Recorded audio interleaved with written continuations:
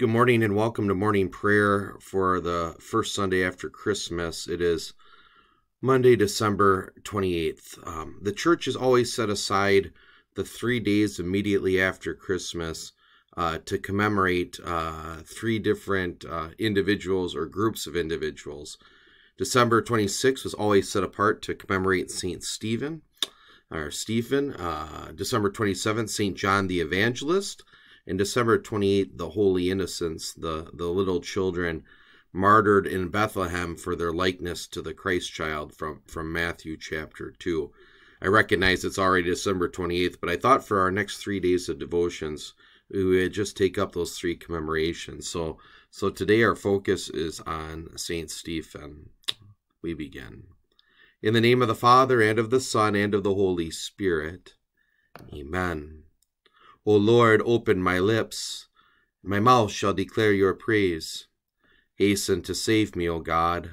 O Lord, come quickly to help me.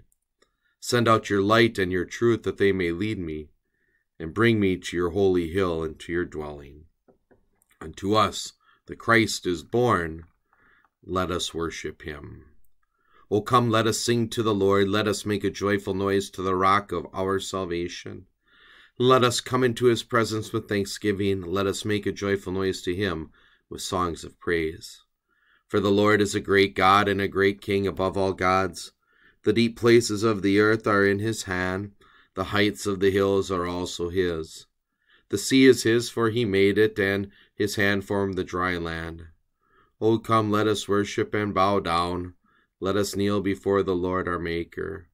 For he is our God, and we are the people of his pasture, and the sheep of his hand. Amen.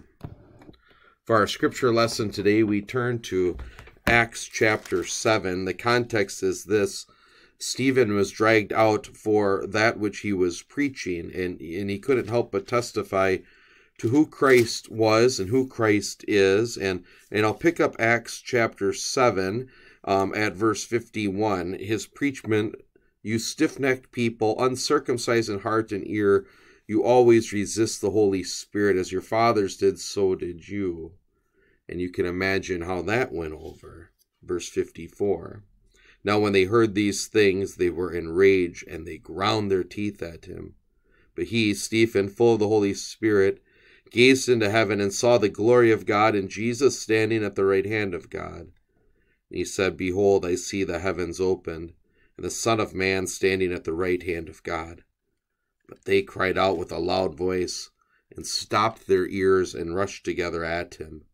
Then they cast him out of the city and stoned him.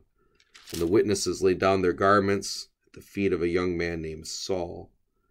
And as they were stoning Stephen, he called out, Lord Jesus, receive my spirit. And falling to his knees, he cried out with a loud voice, Lord, do not hold this sin against them. And when he had said this, he fell asleep. And Saul approved of his execution. Why St. Stephen's Day, the day right after Christmas?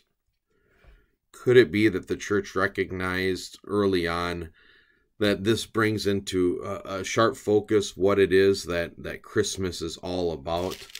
We're told that Stephen looked up to heaven and he saw the glory of God. Well, what was his glory? His glory was to be born, and you know the reason for that birth: to suffer, to die, to offer his life for the likes of Stephen.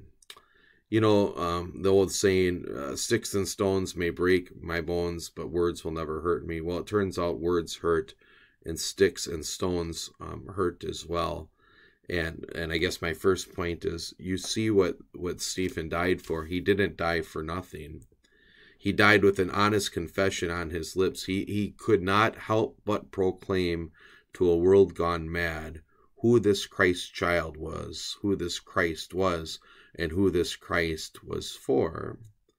A second thing maybe that I take away from Acts chapter 7 is that beautiful prayer of Stephen as he's being stoned to death, falling to his knees, Lord, do not hold his sin against him. You see, his Lord Jesus Christ had taught him how to face his enemies and taught him how to face death. And I think about those who we don't agree with. I think about enemies of the gospel and enemies down here below. And I just think how easy it is to want our enemies' downfall and to want our enemies' destruction. And the faithful testimony of Stephen is he saw his enemies as another one for whom the Christ died. And he wanted nothing for them but for their salvation. I think that's an interesting way to meet people again this very day, to desire for them nothing but their salvation. And you know who is their salvation. And the Lord has given you ears to hear, hearts to believe, mouths to confess his saving name. And maybe a third takeaway that's always kind of interesting, as Saul was there, we're not told picking up stones to stone Stephen, but holding cloaks and nodding his head and giving approval, that because of the Christ child whom Stephen confessed and who later Saul confessed, this brother Paul, just a couple chapters later in Acts when the Lord converted him, Stephen and Paul are now brothers in the eternal mansions of heaven.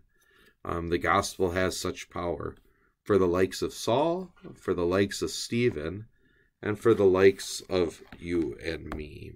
A prayer. All praise, O Lord, for Stephen, who martyred saw you stand, to help in time of torment, to plead at God's right hand. Like you, our suffering Savior, his enemies he blessed, with, Lord, receive my spirit, his faith in death confessed. The Lord give you such a confession in living and in dying. Amen. In the morning, O Lord, I call to you. Be merciful to me and hear my prayer. Lord, have mercy. Christ, have mercy. Lord, have mercy. Show us your mercy, O Lord, and grant us your salvation. Clothe your servants with righteousness. Let your people sing with joy. Give peace, O Lord, in all the world, for only in you can we live in safety. Lord, keep this nation under your care, and guide us in the way of justice and truth. Let your way be known upon earth, your saving health among all nations. Let not the needy, O Lord, be forgotten, nor the hope of the poor be taken away. Create in us clean hearts, O God, and sustain us with thy Holy Spirit. Our Father, who art in heaven, hallowed be thy name. Thy kingdom come, thy will be done on earth as it is in heaven. Give us this day our daily bread, and forgive us our trespasses, as we forgive those who trespass against us. And lead us not into temptation, but deliver us from evil. For thine is the kingdom, and the power, and the glory, forever and ever. Amen. Let us pray. Almighty God, in mercy you sent your one and only Son to take upon himself our human nature. By his gracious coming, deliver us from the corruption of our sin, and transform us into the likeness of his glory. Through Jesus Christ our Lord, who lives and reigns with you in the Holy Spirit, one God, now and forever. Amen. Let us praise the Lord. Thanks be to God. The grace of our Lord Jesus Christ, and the love of God, and the fellowship of the Holy Spirit be with you all. Amen. Just a reminder, there is worship this evening, Monday at 6:45 p.m.